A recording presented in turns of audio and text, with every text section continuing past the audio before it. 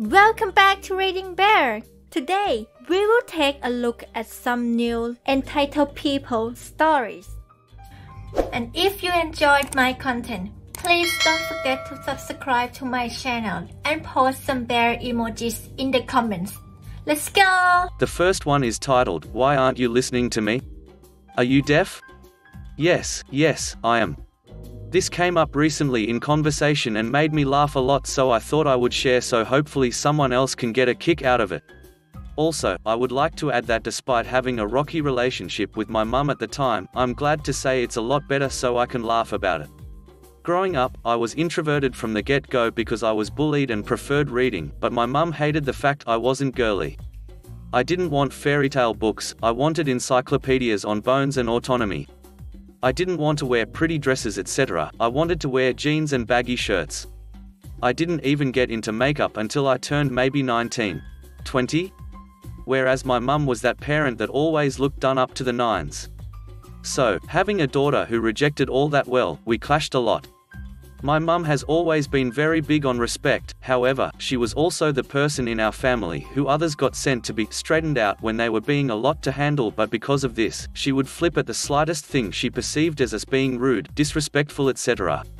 So, because of this, in my family, everyone loved babysitting me because I was a good kid, but my mum would always be like, "Why is she so good with you but is always so rude to me?"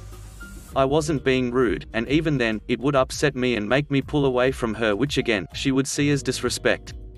Her favorite thing to complain about was that I ignored her, like, all the damn time.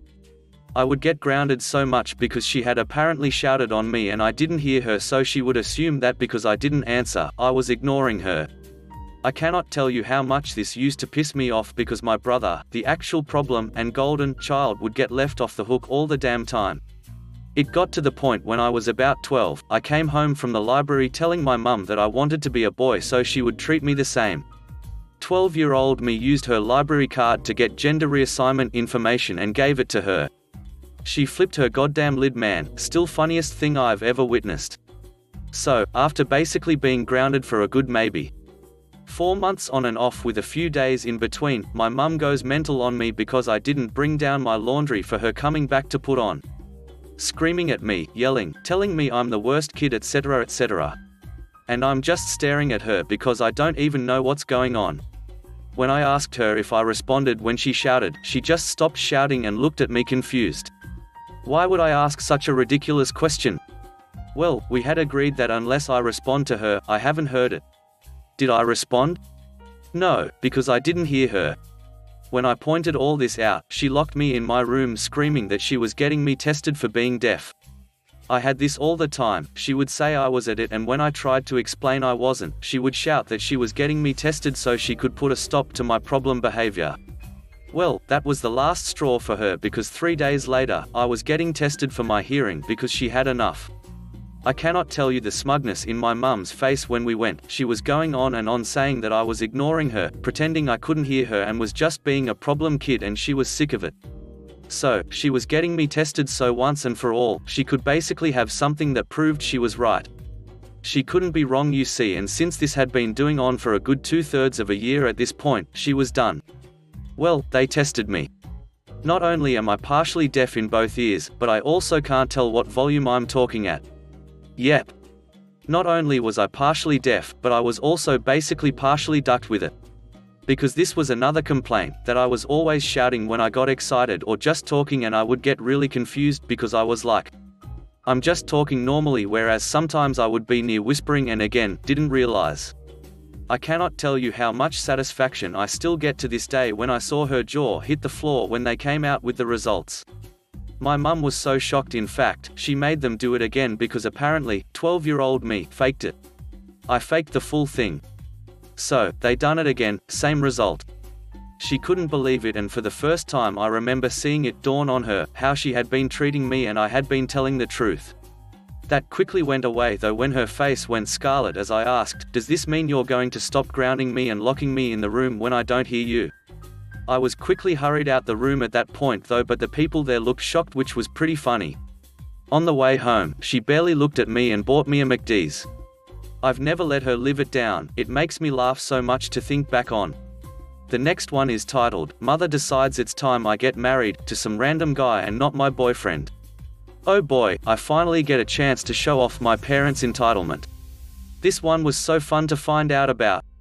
A little necessary background, I am currently no contact with my parents and siblings and have been for over a year. Extended family I am okay with and spend a lot of time with. I currently live with my boyfriend, which my entire family is aware of but don't know much. We are also Desi, Indian, my boyfriend is white.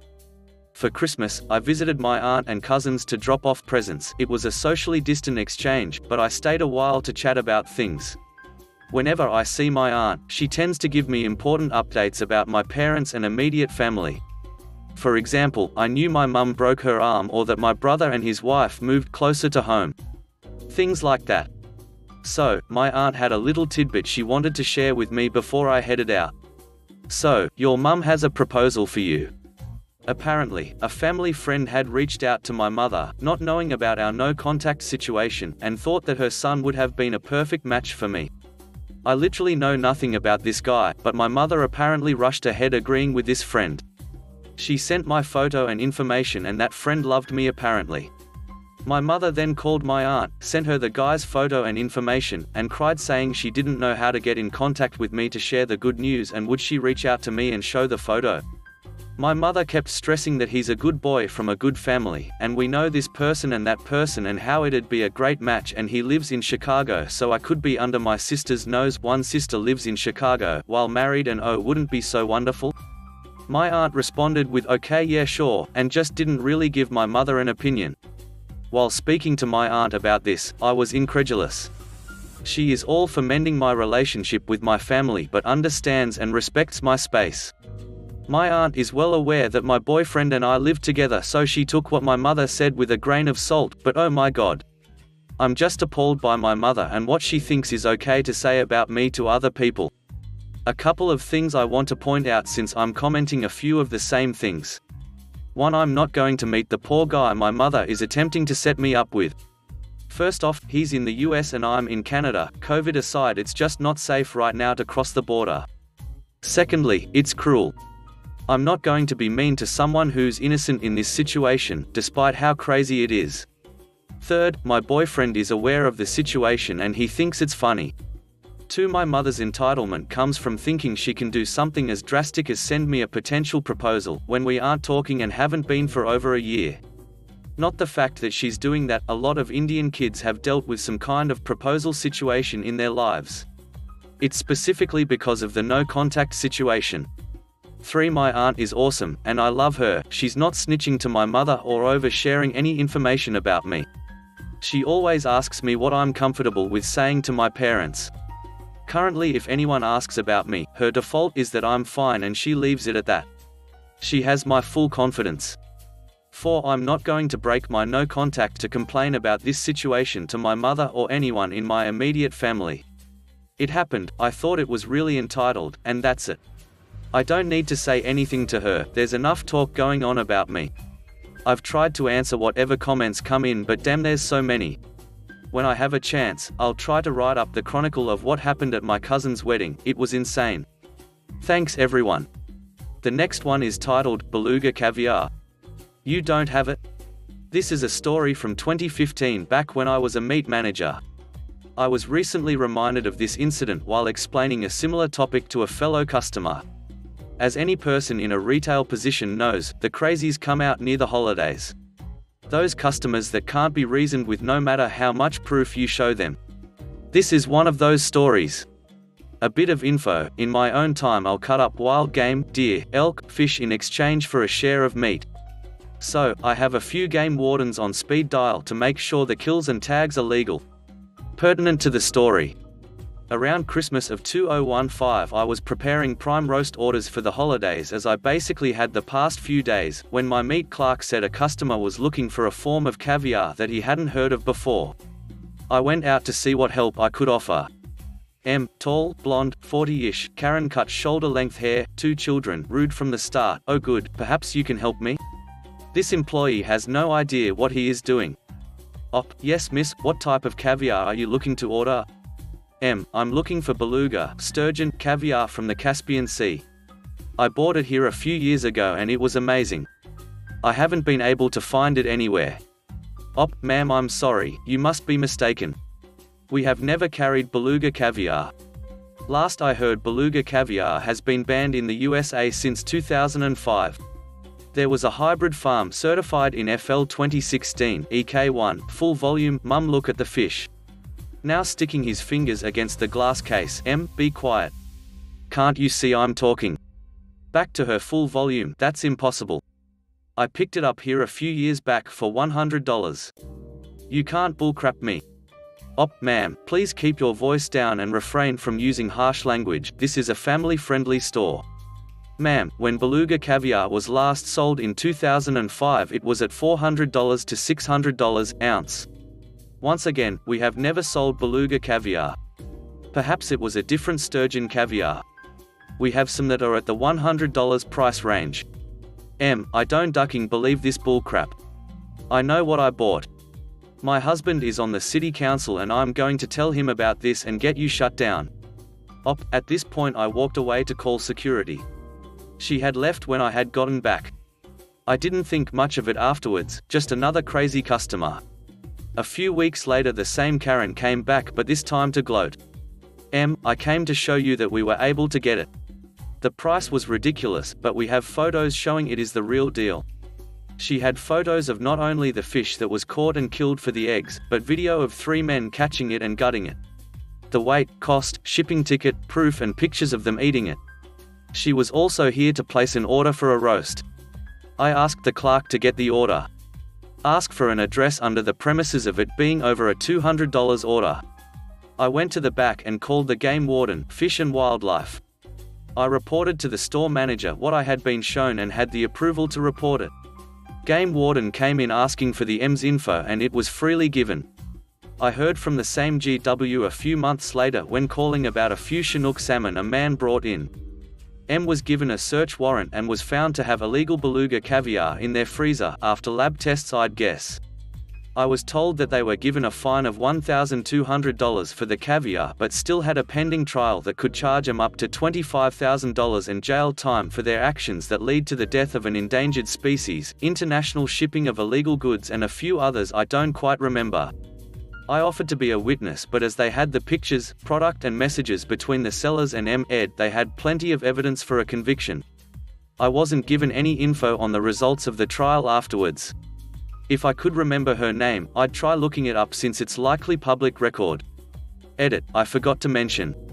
Ed did work in the city council but not as a seat or such. He is or was a manager in the public works area, wastewater. I can't imagine that he was able to keep that job as the government, city higher-ups don't generally have a large criminal background. The next one is titled, Thinks People in Wheelchairs Are Convenient Bag Holders. Not my story, but I mentioned this subreddit to my girlfriend and she told me this story and thought it would go perfectly here. I've talked about it in posts on other subreddits, but she's AC 4/5 quadriplegic due to a diving accident last year and can't move anything below her shoulders. She goes to a weekly physical therapy appointment at a clinic to try to stimulate recovery, which is where this goes down. She and her parents get there a little early and they're inside talking to the doctor while she's using the voice control software on her phone to check messages.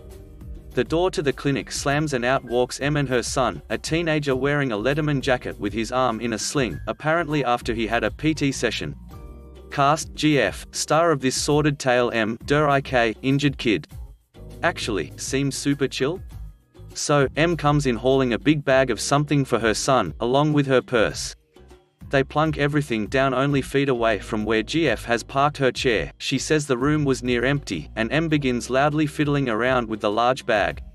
She drops her purse several times, then turns around to where GF is minding her own business. Here, hold this for me a minute.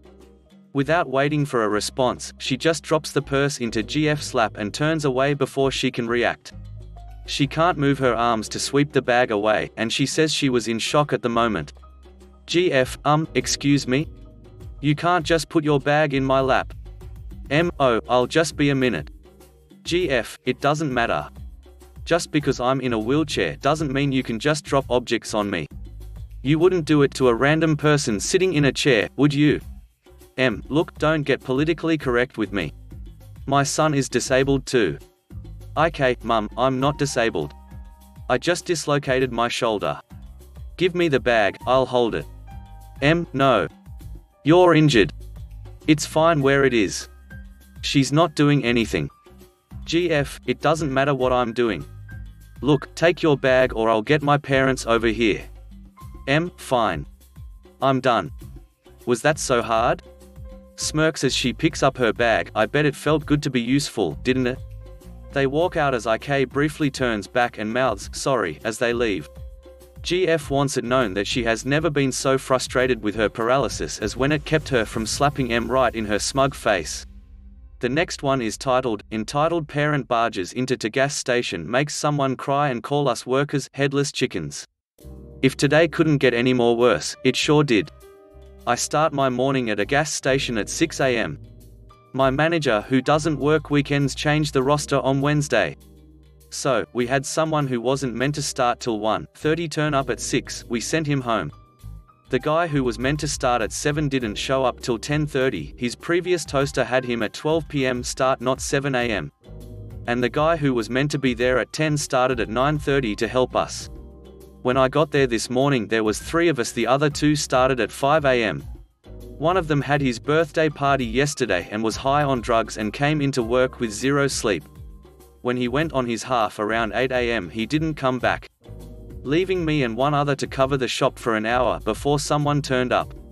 It was busy. Once we got our third person in, the other one went on his half. Our manager stuffed up by changing rosters and not telling anyone. We managed to survive till our manager came in and 2 more staff. Now let's get on to real story and cast me op entitled parent, which we will label as Karen, nice person, NP new employee, she's been here for 1.5 weeks. NE tall employee, Tay 5 AM guy. So, this happened just after 1:30 today. One of the guys who started at 5 AM had just clocked out as he just finished for the day. I was in the break room coming back out after having a water and one of the new employees is calling me over to deal was a customer. Me, hello, what seems to be the problem? Karen, hello, I've been in and gotten this number to ring you manager and he isn't picking up. My daughter came in 30 minutes ago and got treated poorly. I want to speak to your manager in charge. I said I will try and find him, but it turned out he left ages ago. He came in at 11, left at 12:30. Me, I do apologize, but he isn't on sit at the moment. Have you tried to leave a message? Karen, what, so are you telling me that there is no manager here? Are you all running around like headless chickens? Me, I do assure you that we are trained for what we have been doing, but anything in the office we have not. Karen, so, what I'm hearing is that if there was a fire and the place burned down, who would you ring? When your manager going to be in next? Me, we would ring the emergency line and then ring our manager on his personal phone.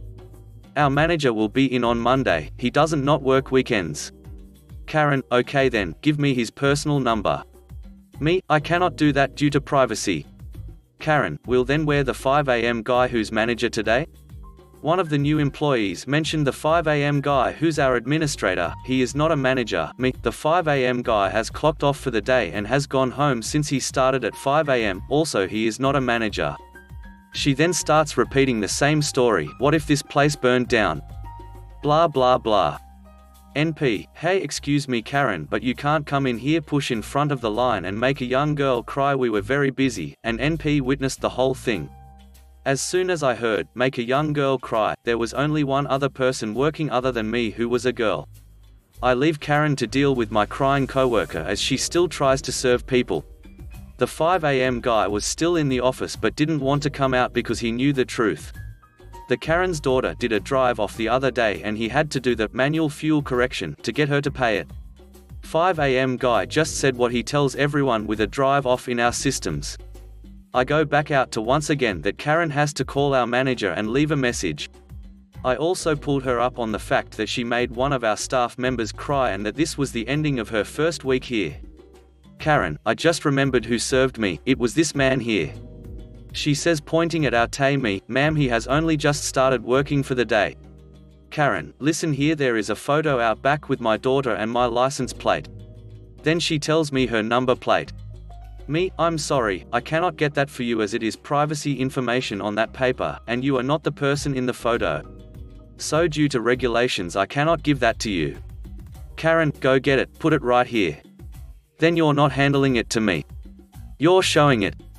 Me, once again I cannot do that, it is a breach of policy. She got fed up with me following the rules and left yelling. Your manager is going here about this. I was glad once she left. 30 minutes of saying the exact same thing is annoying. The 5 AM guy was still in the office. We had a talk about what happened and both of us couldn't do anything related to this store, only our manager can. Edit since I forgot something. When Karen was explaining loudly and repeating the same story over and over again, she looked at one of the cashiers who had just rolled his eyes.